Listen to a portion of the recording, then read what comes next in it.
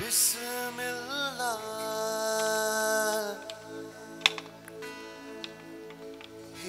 रहमान रहीम।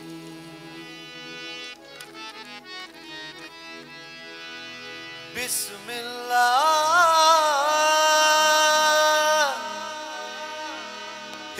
रहमान रहीम। मौला तू रहीम, मौला तू करीम।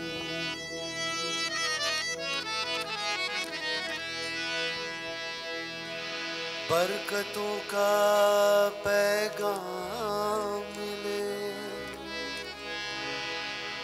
बस कहने से, ला इलाहा इल्लल्लाह। रहमतों का सलाम मिले बस कहने से, बिस्मिल्लाह।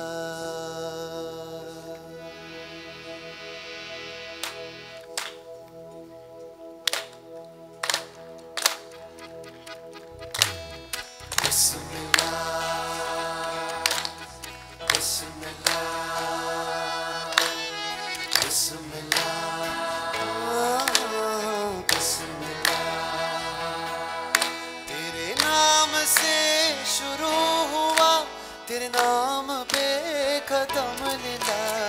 बिस्मिल्लाह बिस्मिल्लाह बिस्मिल्लाह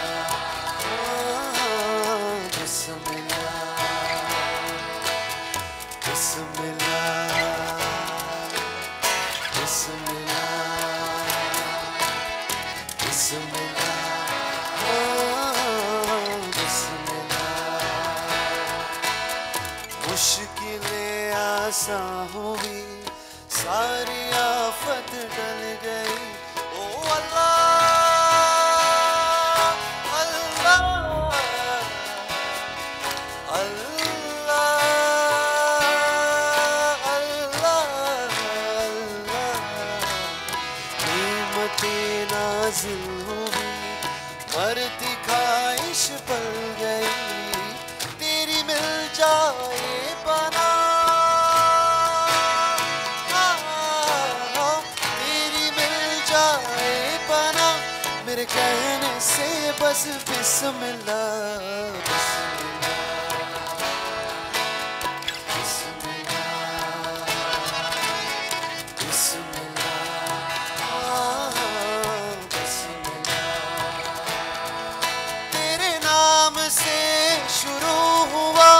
तेरे नाम पे खत्म लिला। बिस्मिल्लाह बिस्मिल्लाह बिस्मिल्लाह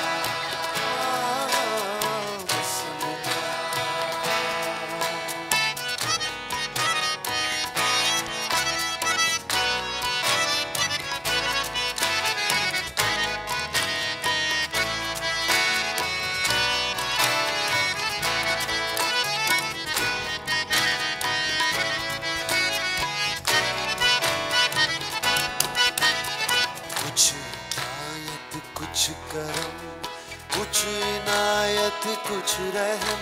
ओ अल्लाह अल्लाह अल्लाह। कुछ इनायत कुछ करम, कुछ इनायत कुछ रहम। थोड़ी है फरमाइशें जो हो जरा गुंजाइशें, ना कोई मजबूर हो बरसात जो तू नूर दो। इस लिफाफे में लिखा, इस लिफाफे में लिखा है दिल से मैंने बिस्मिल्लाह बिस्मिल्लाह बिस्मिल्लाह बिस्मिल्लाह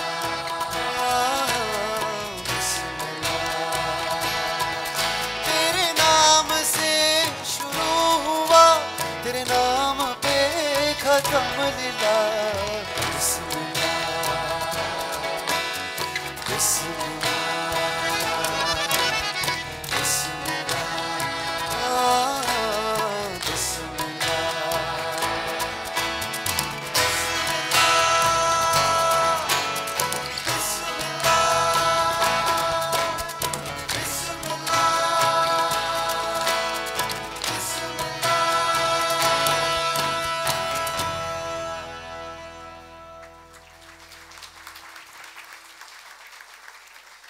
Thank you so much.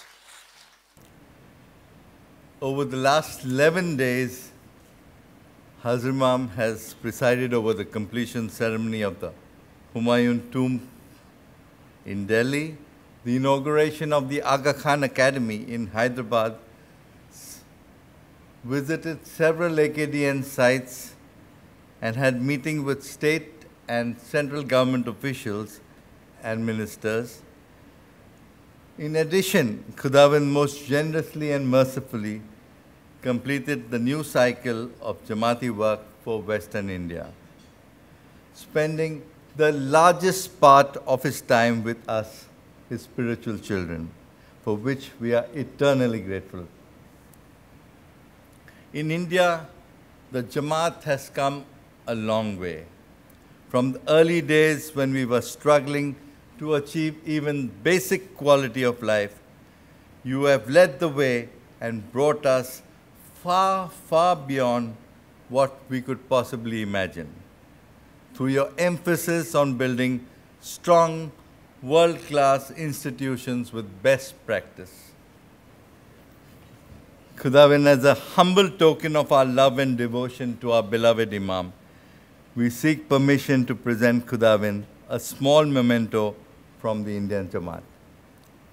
This late 18th century bronze incense burner resembles a miniature Islamic building of the Mughal period.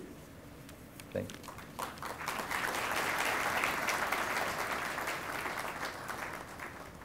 President and leaders of the Jamaat, I've often said that it's the Imam's role to spoil the Jamaat, not the other way around. So, if you're happy, as I am happy, with the days that we spent together, then I have fulfilled my role, which is to bring happiness to my Jamaat. And I want to thank you for 11 magnificent days in India, for the very kind words of the President, for the wonderful music that we heard, for the wonderful organization of the Jamaat. But perhaps more important than all of that is that this has been, for me, a visit of newly opened doors. And that's very important because it says to me that the Jamaat in India has a future which we can recognize, which we can identify, which we can work towards, and there is a logical, clear road ahead. In 1957, many of the countries where the Jamaat lived were colonies. But I was always concerned about the volatility of the countries in which the Jamaat was living. And I always felt that somehow we had to create a network of institutions around the developing world. And this meant building a number of institutions covering essentially civil society, so that men and women could live with some confidence that if things went wrong in a given area, there was nonetheless the institutional capacity to address the issues. And that is why I have spent time on education, on healthcare, on building economic institutions, on trying to achieve global standards of quality so that the Jamaat does not feel in the developing world that because it lives in the developing world, it is being shortcut on global standards of performance. The second aspect of this visit is my admiration for the way you have organized this visit. And I want to compliment all the leaders of the Jamaat present, not present, those who have established leadership traditions, organizational traditions, which have made it possible for me to have 11 days of enormous happiness with my Jamaat in India. And finally, to express to you my gratitude for that lovely gift that you have given me. As you know, I attach great importance to Indian history and to the great caliphates, the great empires of the Muslim world, because I believe there's always something to learn. The past is a place to learn, even if the future is different. And this is why I have spent considerable time in trying to enhance in India the Mughal history and to learn how the Mughals achieved global leadership. Lastly, I say to my leaders and all the murids who are here, it's been an enormously happy visit. And I hope you will recognize from my own personal joy the confidence that I have as we build for the future. It is very exciting indeed, and on my radar screen, India is in the countries of greatest opportunity for the Jamaat. Thank you.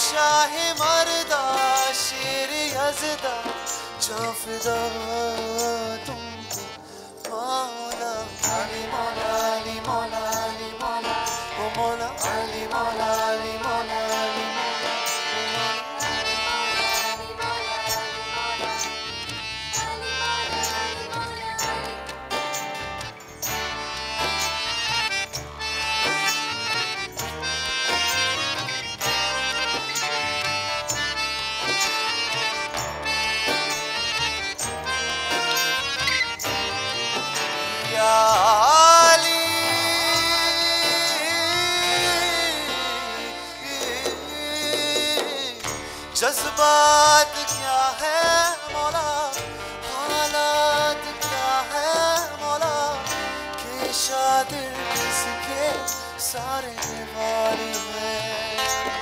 ओ हर सांसे ख्वाहिश सिले, साजिश है कुछ है गिले, ये मुश्किलातें बेशुमार हैं।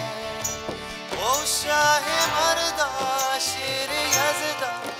जाफिदा तुम पे मौला अली मौला अली मौला अली मौला ओ मौला अली मौला अली मौला अली मौला ओ मौला अली मौला अली मौला अली मौला ओ मौला अली मौला अली मौला ओ मौला अली मौला अली मौला अली मौला अली मौला अली मौला अली मौला ओ मौला अली मौला अली मौला अली मौला अली मौला अली मौला अली मौला अली मौला अली मौला अली मौला ओ मौला अली मौला अली मौला हिम्मते अता करो ओ मददगार